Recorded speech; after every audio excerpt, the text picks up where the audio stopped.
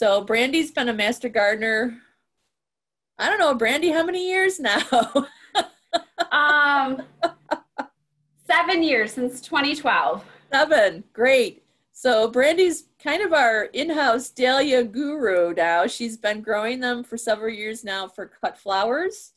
And as I said earlier, we had Brandie do a program in the spring about growing dahlias.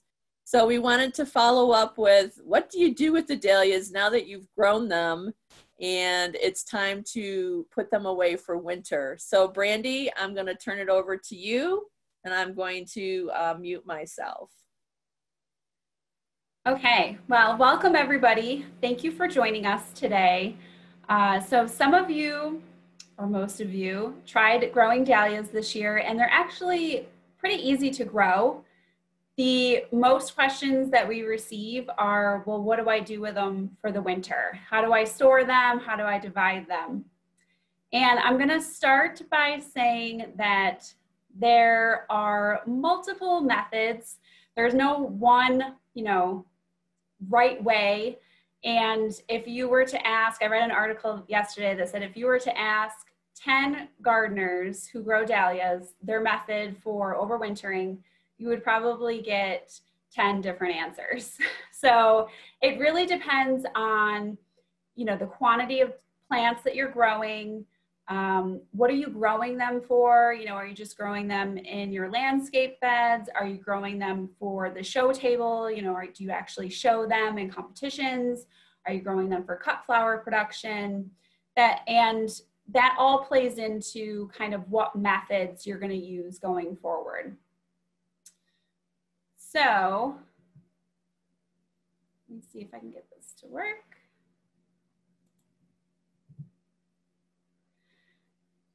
So dahlias continue to flower up until the frost. And one of the most important things that you want to do before it frosts is label your plants. So this morning I was in the garden frantically running around trying to get the last of my plants labeled because it looks like tomorrow night we're going to have a killing frost, which I'm a little bit thankful for. So once your plants are dead, unless you have a map, you might be able to know, okay, I only have a few. I know this one is this one. I grow them in rows and I mix all different varieties together. So for me, it's really important to get out there and label them. And after killing frost, you want to leave the clumps in the ground for 1 to 2 weeks. After the dahlia plants feel that cold, it signals to the tubers, okay, we are ready to go into dormancy. And their skins become a little bit thicker. They kind of save up their energy to go through the winter. You can dig them earlier, like say we get a killing frost and then it's going to be super, super cold and the ground might freeze. You would want to lift them and get them out. But they say that the odds of winter storage of the uncured tubers is less. You're going to get more that don't make it through the winter. So the past couple of years, we've had this problem where we don't get a killing frost until November. And sometimes you don't want to be out there in the snow, in the sleet, digging up these tubers in the mud when it's freezing cold. So you can kind of trick them into going dormant. So say it gets to be, the last week of October, you're ready to be done and put the garden to bed. What you can do is you can cut down the plants. Some people don't recommend this because they say when you cut the plants down, the tuber stems are hollow. And if we get a lot of rain, water can build up in the stems and cause crown rot. So that's why I have the optional cover the stems. I think it just depends on your growing purpose. So I have had years where I've gone through and I've topped the plants. When you top them, either if they're killed by a killing frost or if you're cutting them down before they've died, you want to leave 6 to 8 inches of the stem as a handle. And you'll see when you're cutting them down that those stems will be full of water. So I think that they already have a little bit of water in there. If you're growing them for show and you really don't want to risk getting crown rot in the clump, then you can go ahead and cover the top of the stems with like aluminum foil or plastic wrap and a rubber band, or put a little container over it just to protect that. But it's a 50-50. Some growers say, nah, don't bother. I've done it and I've left the stems exposed and they've been fine. But either way, you want to leave the clumps in the ground for 1 to 2 weeks to let them kind of cure and toughen up. So that's the first step. Then you have to dig them up. And that's probably my least favorite part because I have clay-like soil and it just is like a muddy mess and the clumps are stuck in the ground, and you do have to be very careful not to damage the clumps when you're lifting them out of the soil.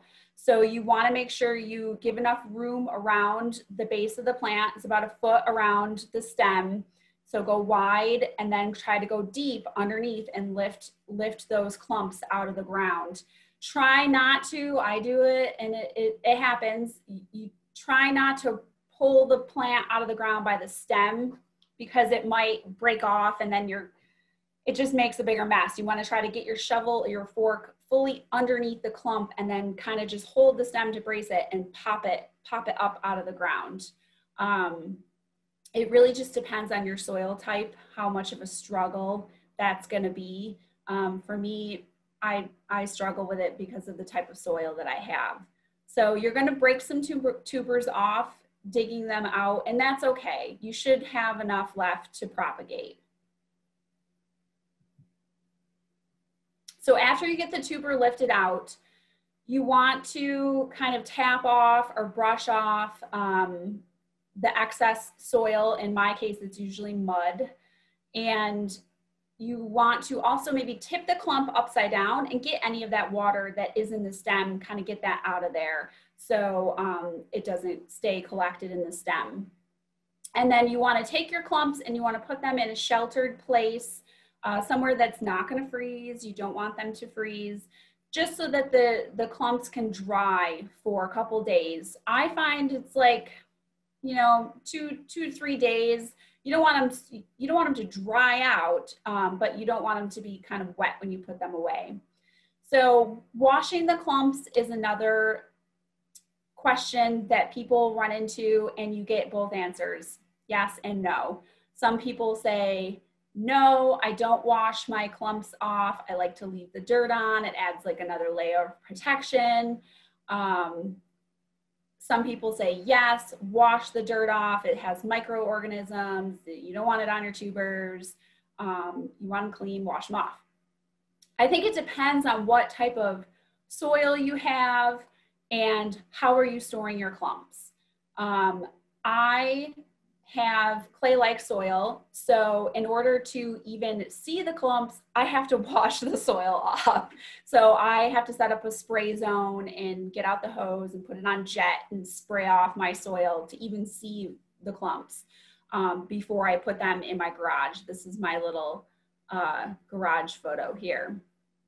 And if you have a nice loamy soil where you can just brush it off, and you can, you know, this photo isn't that bad. Like, you can leave that amount of soil on. It's not going to hurt it. It would dry as you let them dry. The second option is, well, how are you storing these clumps? If you're storing the clumps whole over the winter, I would say, yeah, you can leave the soil on, take off any excess, or you could wash them. I think it's just a personal preference, and I would try it. I would experiment and see what works for you. You also want to be on the lookout for leafy gall. This is a tuber clump from my garden. I can't remember if it was last year or the year before. So leafy gall is a bacteria that gets into the stem and the base of the plant.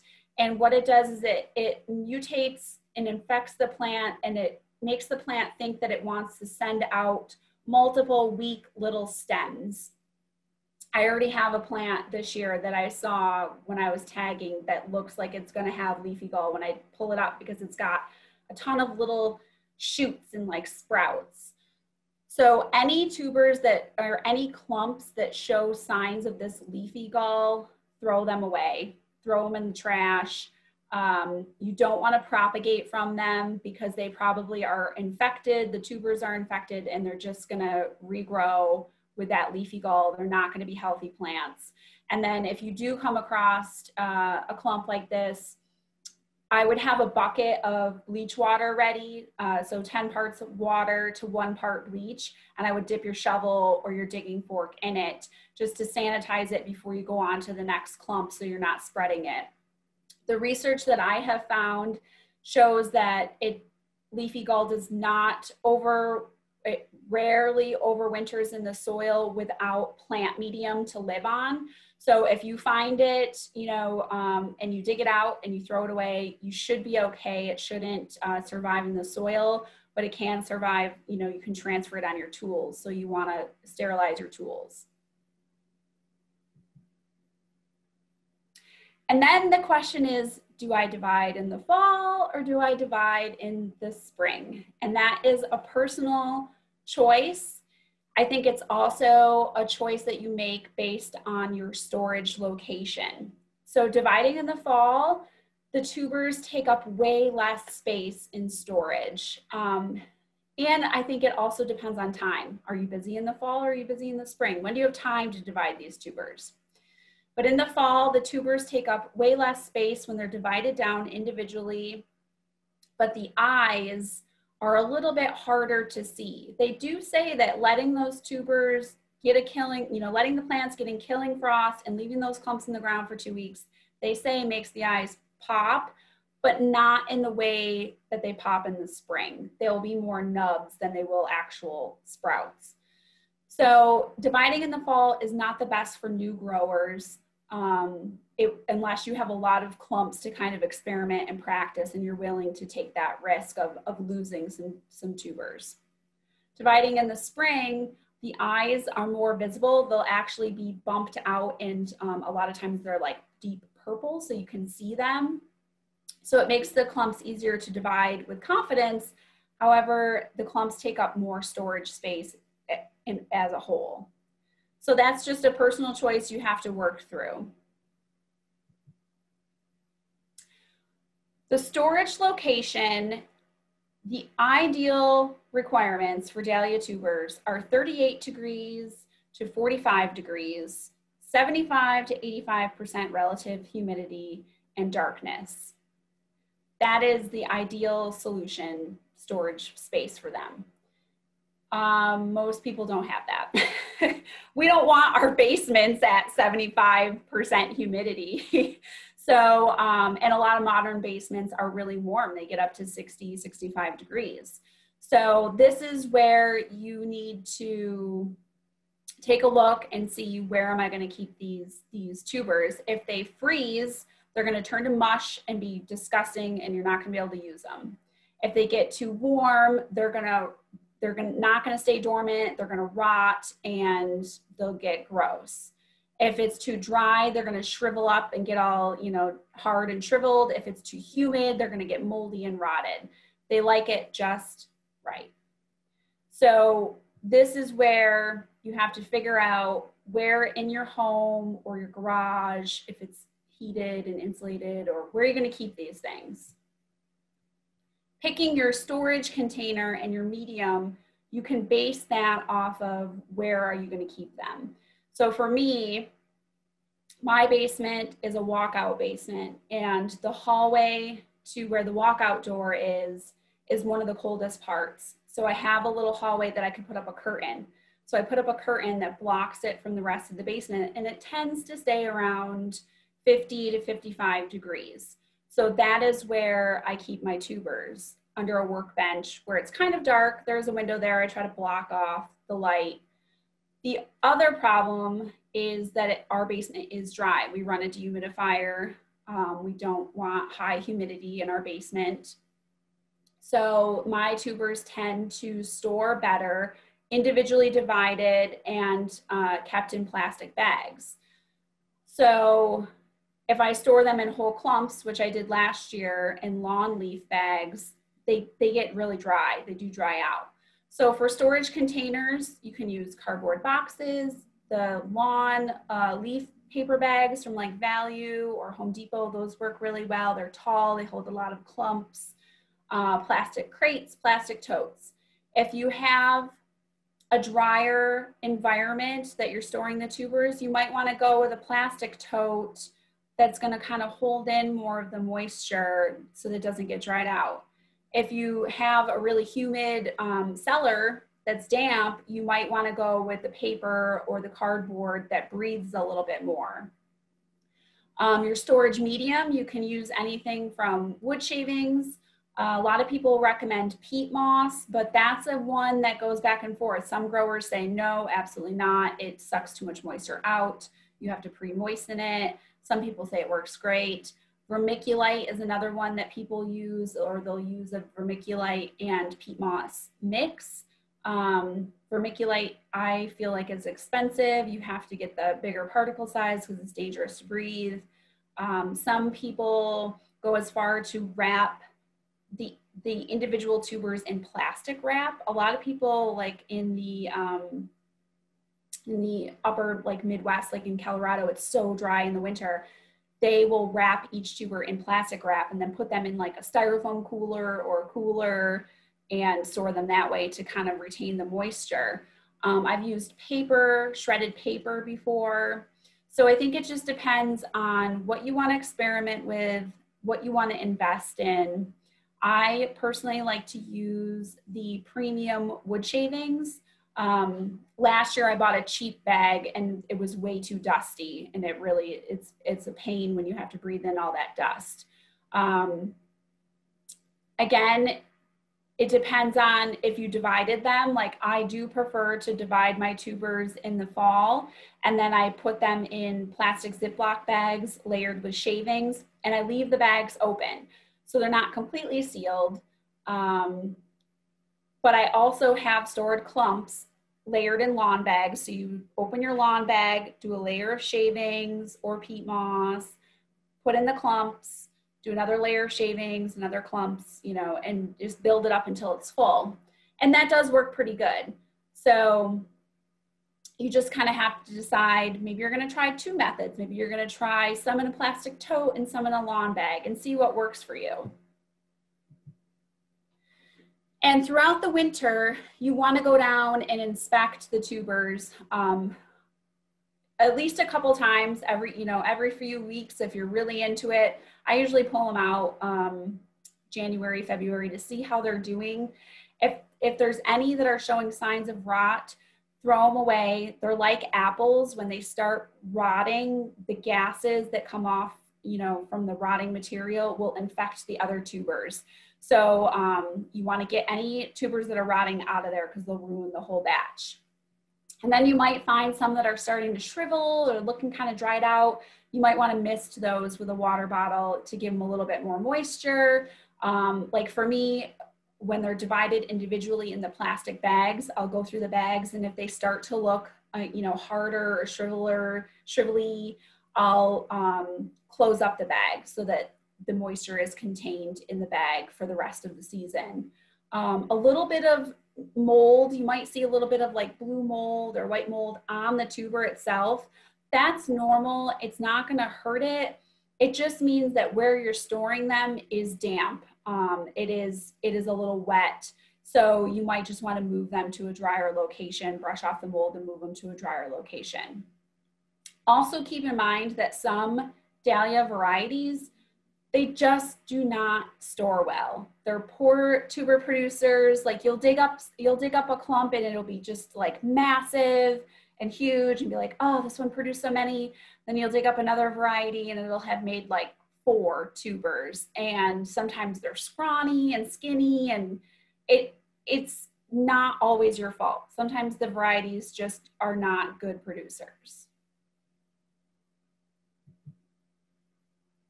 So let's go over a little bit of clump anatomy before we get into dividing. Or actually, Jan, did you want to do any questions about storage before we go on to dividing? Yeah, we could do that. Nobody's put anything in the chat, but if somebody has a specific question, go ahead.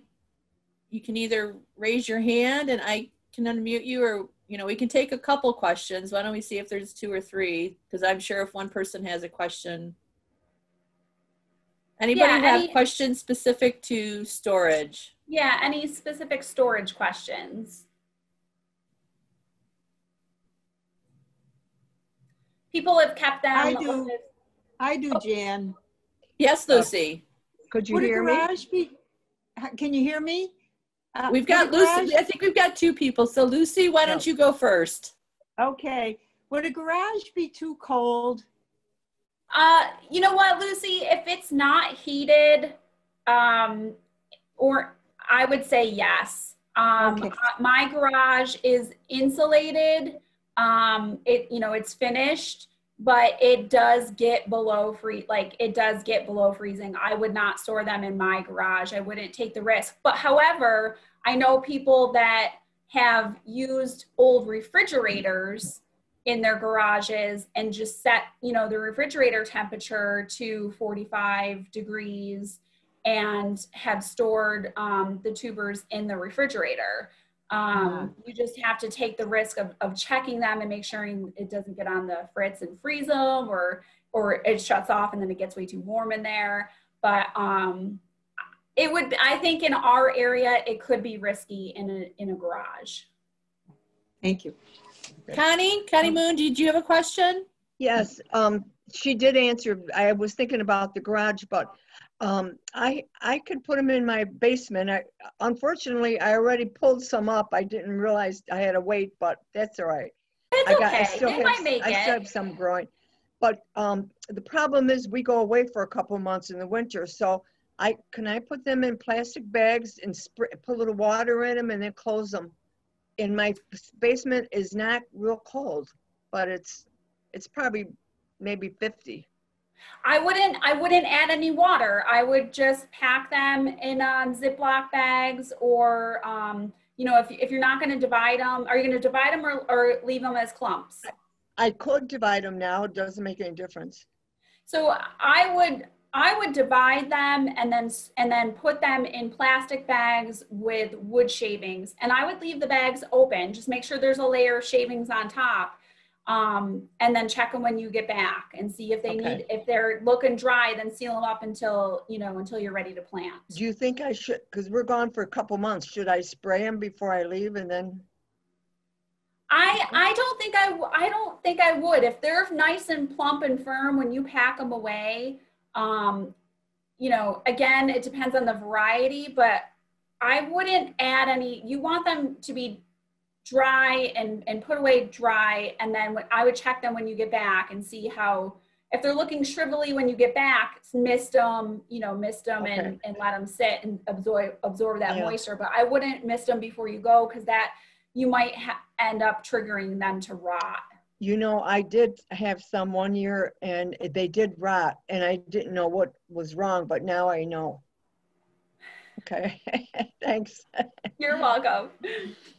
All right, let's go on then, Brandie. Okay, so we're going to talk about some clump anatomy, and when you dig out your clump, so people often refer to the crown of the tuber, the crown of the clump, and that is the area below the stem where the tubers come off of. The tubers come out of the crown. The crown is what houses the eyes. And in order for a tuber to be viable, it has to have an eye. And then the neck is where the tuber connects to the crown. And then this part, the bulbous part, right here, is usually called either the tuber or the body. This part is usually called the tail. So all of these terms, neck, if the neck is broken, a lot of times the tuber will not survive. The tuber has to have a viable eye, which is part of the crown. So you'll get familiar with all of these terms as you read more up on how to divide. Also, all of the photos after this, that crown picture and these, These are all taken from Summer Dreams Farm. I did not take them. The gentleman, Michael, he is a young farmer in Michigan, and he grows several acres of dahlias. His website is beautiful. He grows over 200 varieties, and he does sell his tubers. He has a beautiful page on how to divide. He took pictures step by step, and that's where I took these pictures from. So his website is on my reference sheet. So I would definitely recommend checking that out. And I do not want to claim these photos as my own. These are Michael's from Summer Dreams Farm in Michigan. So this is a really great photo where he color coded the parts of the tuber. And so I think that's where a lot of people get confused. They cannot comprehend, well, what is that crown? Like, what is that? So this pink part is the crown. That is the part that's underneath, you know, the base of the stem where the eyes are. The purple is the neck, and then the green is the body, or the actual, you know, tuber. And then this part is where the food you know, source is held. This is where it saves its energy to make it through the winter and resprout the following year. Okay, so these are the basic steps of dividing your tuber, your dahlia clumps. You've dug it up, you've let it dry for a few days, maybe you overwintered it, you're doing it in the spring. You're gonna remove any broken tubers. You know, you'll clearly see that they're snapped off at the neck, you know, trim them off. You can trim off the root hairs now, or you can do it after. You're gonna also see what's called the mother tuber. So that is the tuber that you planted in the spring, and what formed your plant and produced these little new tubers. Don't keep her. There's been a lot of research that shows that she just will rot, and the odds of it producing a plant the following year, I don't know if it's quite at 50%. So a lot of times it'll be dried out already. So the mother tuber you don't keep, you can get rid of. Also, any tubers that are coming off of a tuber, I should have had a picture of this. So you'll like see a tuber, you'll see a tuber, and then it might have like another neck and a tuber coming off like down here. You can cut those off. They will not be viable. They will not produce a plant. The easiest way is to cut the clump in half.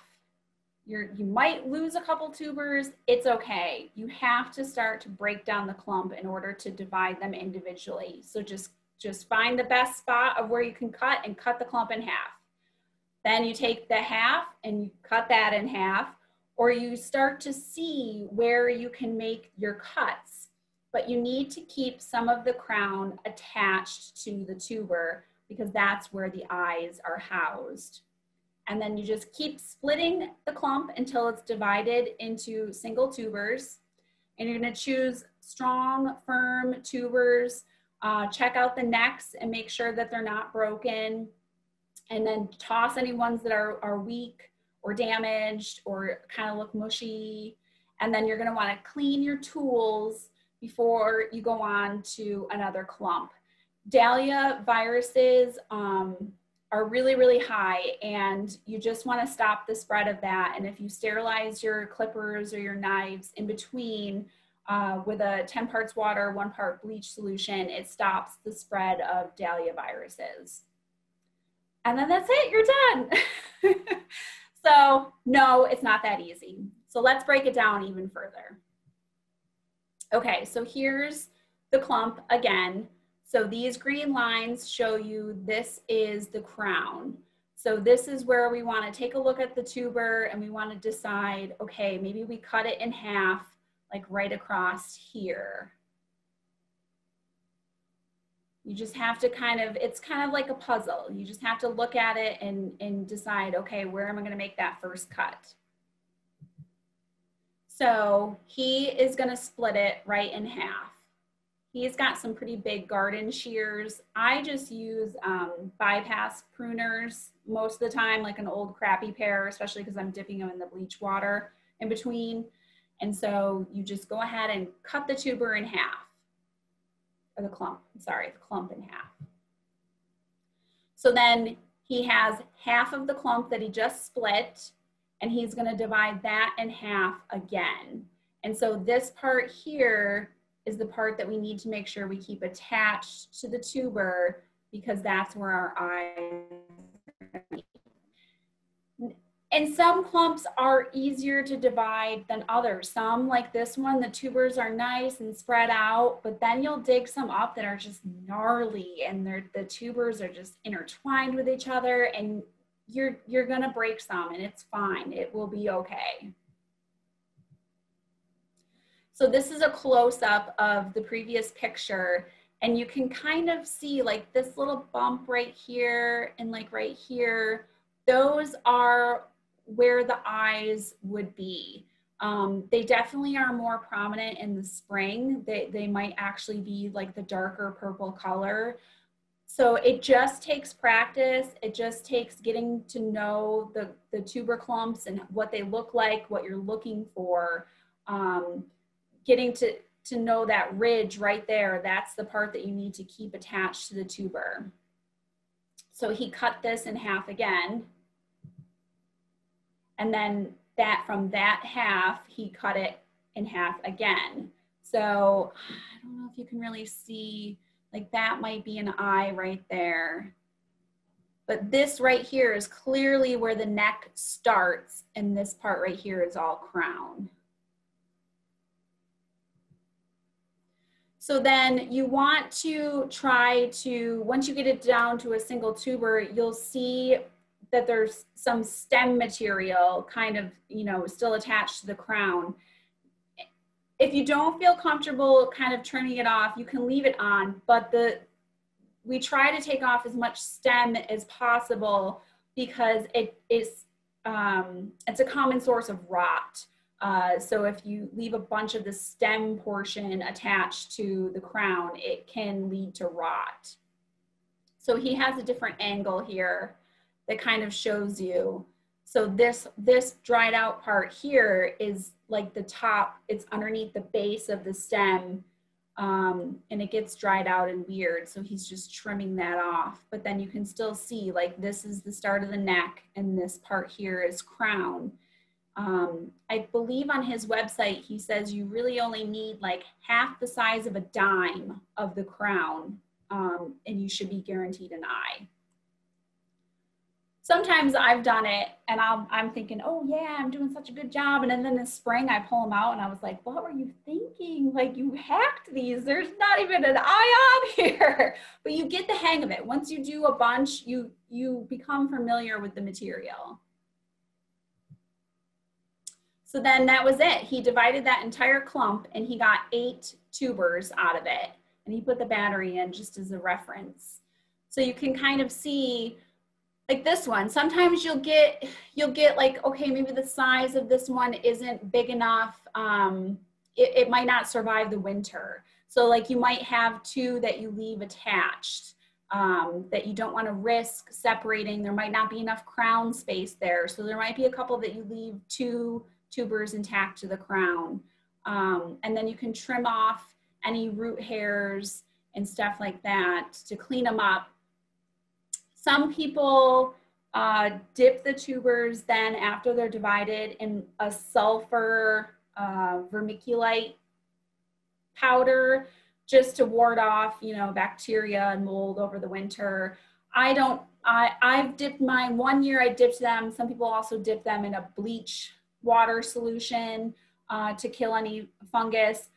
I stopped doing that. I just divide them, and then you should really let your cuts dry. After you divide them, you should let the cuts dry for at least a couple days before you package them up. Last year I didn't do that either. I just cut them and packaged them up. I think it's just about the risk that you're willing to take. If you only have a few clumps, I would be really diligent about letting them dry after you cut them. If you have a bunch, like I have over 100 clumps to divide, I'm gonna have I'm okay losing a couple. Like it's not gonna bother me. So it just depends. So some final tips. If you if you have an ideal storage spot, so say you do have a spot that stays, you know, around 40 degrees, 38 degrees, you might actually have to wake your tubers up in the spring, even if they're clumps, you know, even if they're clumps or they're already divided. If you have a really cool spot, you might have to signal to them, like, especially if you want to divide them, if you kept them as clumps and you want to divide them and see those eyes, I would move them into a warmer location, not super warm, not, you know, 75 degrees, but move them into a warmer, you know, 55, 65 degree location, where they can wake up and the eyes will start to pop more. You'll see those about a month before you want to either divide, or if you've already divided them, plant. And then if you're feeling really intimidating by dividing, like you don't want to mess it up, just try, you know, in the spring or even this fall, just try cutting the clumps in half, and storing them as halves and then planting them as halves, even quarters, you know, cut them in half and then quarter them. And for me, it's a bigger pain to plant a half a tuber clump. You got to dig a bigger hole. So I really do like to get them down into the individual tubers, but if you are divided by it, it is okay to just divide the clump in half and plant half that clump in the spring. It will be fine. And then you want to experiment and try multiple methods. If you do have some varieties that you really don't want to risk losing, maybe separate them. Don't put all your eggs in one basket. Try storing a couple here, storing one here. I'm going to store it over here in a plastic tote. I'm going to store over here in a paper bag. And then make observations and take notes. And it will get easier. I know it sounds like really daunting and a total pain, but once you come up with your routine and your method of what works for you, it will be much more enjoyable. And usually I am grumbling in November, like, I'm done. I'm not planting dahlias anymore. But come spring, you're like, oh, I'm ready to get those. And especially too, when you pull them out and they're sprouting and you're like, yes, I'm going to get them in the ground. And they're going to be beautiful. So it is a labor of love, and you just have to find what works for you. So do we have any questions on dividing? Do we need to We actually have quite a few questions back in the chat. So why don't I go over those first? Some are on storage. Okay. Do you have any tips on storing dahlias in pots or containers over the winter? So I have done this before. I did it with just, you know, the dahlias that you can get from the garden center, like the bedding dahlias. So I would assume that you can do it with other types. I also do it with my begonias. You would let the plant get frosted, but don't let the pot freeze outside, or just cut back the plant. So leave like a couple inches of stem. And then you would want to put the pot in an ideal storage location, like a basement that stays about 50 degrees or 40 degrees would be better. And just let it dry out. I would just let it dry out. I wouldn't water it. I would just leave it. And then in the spring, you know, move it outside and start to water it. I've had them come back in a pot that way. Great. So but Julie has a very want to divide it. You might get away with one season of letting it regrow in the pot, but you probably would want to take it out of the pot in the spring and divide it, because it's going to get tuber bound. Gotcha. So Julie has a very damp basement and has wrapped tubers in newspaper, or she's going to. What are your thoughts? If you have a really damp basement, I would try storing them in a plastic tote with wood chips or peat moss, probably peat moss if it's, or a lawn bag. So you have the lawn bag has the multiple layers of paper, so it is breathable, but then maybe you use peat moss as your storage medium, because that's gonna help regulate the moisture. With a really damp environment, it's like you either wanna trap out the moisture, so you either wanna put them in a plastic tote and maybe use wood chips. You could try maybe half wood chips, half saran wrapped. If you're gonna do individual tubers, if you're gonna do clumps, I would do maybe half wood chips. You could try wrapping the clumps in newspaper to give them, you know, a little bit more layer of breathability. But I think either that or you have to do a breathable, like a cardboard or cardboard box lined with newspaper. And then peat, I would do peat moss if you're in a really damp basement. All right, could you kind of go over again, how do you recognize the mother tuber? Oh, sure. Let me see if I can. You'll know because it looks completely different than the other tubers.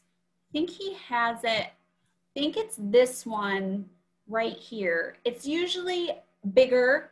It's usually a bigger shape, and it's usually really dark brown. Like it'll be darker. The skin color will be darker than the new growth tubers. And it'll be like woodier. The texture will be woodier. I don't know for certain if, I think that is the mother tuber right there on this. His clumps are very clean on this one. he sprayed them so nicely. I don't think I have a close up. It's hard to tell on this one. It's like that one I think is the mother tuber. Like you'll be able to tell. They're like gnarly looking. All right. So tagging them, how do you tag them once they've been dug up so that you know who they are next spring? Tag them. So I crawl around on the ground. I was crawling around on the ground this morning. I make a map. So I grow in 2 50-foot rows. And if I was a big grower, like there are some growers around here that they grow thousands of dahlias. And so they will plant an entire row of just one variety.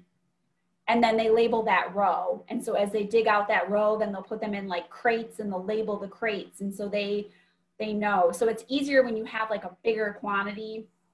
I grow piecemeal. So I have 2 rows and I cram like, you know, just over probably like just under 150 dahlias in those 2 rows, and they're all different varieties.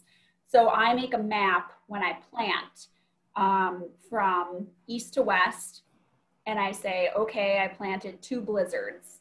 Okay, I planted 3 divas, and they might not all make it. So now this time of year when they're blooming, I have to go back through and I use, it's called marking tape or surveyor's tape. It's this green, pink, blue. You get it at the hardware store. I got mine at Tractor Supply. It's in with the levels. And I use Sharpie and I just write blizzard on it. And so then that's why I like to know, I like to do it when they're blooming so I can confirm this is truly this plant. I had some this past week that are not blooming. So I'm just kind of like, question mark, maybe it's Alloway candy. I'm not 100% sure. Some people label them in the spring with actual markers. It just depends on how many plants you have, what your style of growing them is. Mine is so mixed that this is the system that works best for me. Some people use like the little tree flags. And so when they plant the tuber, they'll stick in they'll write on the tree flag with Sharpie. And then I think the one girl puts it in the ground too. She'll like put the flag in the ground so that it's covered so it doesn't fade away over the summer. So you just gotta find what works for you, but you definitely want them labeled before you dig them up because then you have no idea. So then after I divide them down, so when you keep them stored as the whole clumps, you can cut the stem down further. You can cut the stem to like 2 or 3 inches, but keep your tag wrapped around, and then your whole clump will be labeled. After I divide mine, I put all the same variety in a bag. So I'll have a whole bag of a particular variety. Now I've even seen some, I mean, for growers, when they're shipping them, they write the name right on the tuber, right? Yes, some growers have stamps made and they'll try to stamp it. There are, I think, special dahlia markers If you Google, if you Google it, like dahlia markers, or I can't remember what they're called. I've never invested the money in it. I've tried it with Sharpie before, and it is really hard to write on the tuber. For me, it was just easier to batch them in a bag and know that that entire bag is Blizzard. But they do make dahlia markers. All right, so Dawn had another question. Her stems became too long this year and the weight of the flowers broke the flower off. She did have them staked. I know you do quite a process with yours to keep them upright. Especially if they're dinner plate, if they're the big dinner plate varieties, did you pinch them? Like, did you pinch the plant when it had 3 sets of leaves? Did you cut the center stem out? That pinching the plant will give you stronger lateral branches that should be able to support. But sometimes with the dinner plate dahlias, they're just so big. The other solution might be, what did you fertilize with? Did you use like Miracle Grow, or they do not like high nitrogen fertilizer? So maybe you fertilized with something that had too much nitrogen in it. Yeah, Dawn said she did not pinch and they were the dinner plate. Yeah, I would highly recommend next year when they get 3 to 4 sets of leaves, pinch out that center stem, and then you'll get stronger side branches, thicker side branches that should be able to support those flowers. I would still stake it though. Okay, so Jennifer joined a little late, and we did sort of cover this, but maybe you just go over it quickly. Is it okay to store more than 1 tuber in each bag? Yes. So that's another, so as you read, do lots of reading. I provided, I think, 3 or 4 resources that I personally like, but the dahlia growing business is booming. So there are a lot of blogs and articles out there that you can find. And some people say, no, don't let the tubers touch each other, wrap them in newspaper. You can let them touch each other. I would try to layer, shavings or peat moss or something in between so that they should be okay. It's just that when one starts to rot, if it's touching another one, but really I think it's the gases that are released from a rotting tuber that signal the other tubers to rot. So yes, you can store multiple clumps together, on a layer. You can have them kind of like they can touch a little bit, but then on top, you got to put a layer on top so that they're not just stacked on top of each other. You want to do a layer of medium, some clumps, a layer of medium, some clumps, but like next to each other, they can touch, they'll be okay. All right, so I did put Brandie's references in the chat again. They should be viable links. And what I'm going to do is once we have the YouTube recording up, I will send out everybody who registered an email, and we'll include Brandie's references in the email. So are there any final questions? Does anybody want to unmute and ask a question? We'll take, a couple of questions here if anybody has one that they want to ask. Brandie, I think this was great. I learned a lot today, so. And there's there's just a ton of information out there. And sometimes you'd be like, that is totally conflicting to what I just read. But it truly depends on how many plants that person is growing, where they're growing them, what are they growing them for. So you really have to hone in and try to find what works for you and why you're growing them. I think Connie has another question. Yeah. Connie, do you have a question? I was just thinking the clumps. Can I take small clumps and maybe put them in a plastic bag and put peat moss in there so they're not touching? Yeah, you could do that. You could do peat moss or wood shavings. Like if you don't want to buy like a big bale of peat moss or a bale of wood shavings, like I have some. So. Do you have some? Okay. Yeah, I have some. The peat moss, The only thing with me, I don't really, my basement is so dry that I don't have success with the peat moss. If you have a really dry basement, you might want to get pre-moisten the peat moss a little bit, not sopping wet, but you might just want to Yeah, give it a little pre-moisture. okay. Thanks. You're welcome. All right, any other questions for Brandie? I think we're good, Brandie. I don't see any hands raised or, oh, wait a minute. Let me check the chat again. Thank you. Thank you. Good. Thank you. Thank you, everyone.